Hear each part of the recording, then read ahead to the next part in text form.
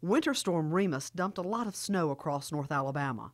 Some areas saw accumulations of 8 to 10 inches, with a few spots topping a foot. But farmers and other producers are breathing a sigh of relief. Alabama Extension professionals say it appears that the snowstorm did not severely impact agriculture. Alabama Extension horticulturist Mike Reeves reports that fruit crops in North Alabama are in good shape.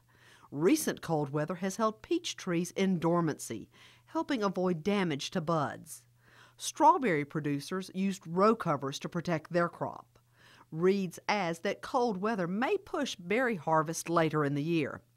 Producers with greenhouses and high tunnels were concerned about snow loads, but there have been no reports of significant damage to these structures.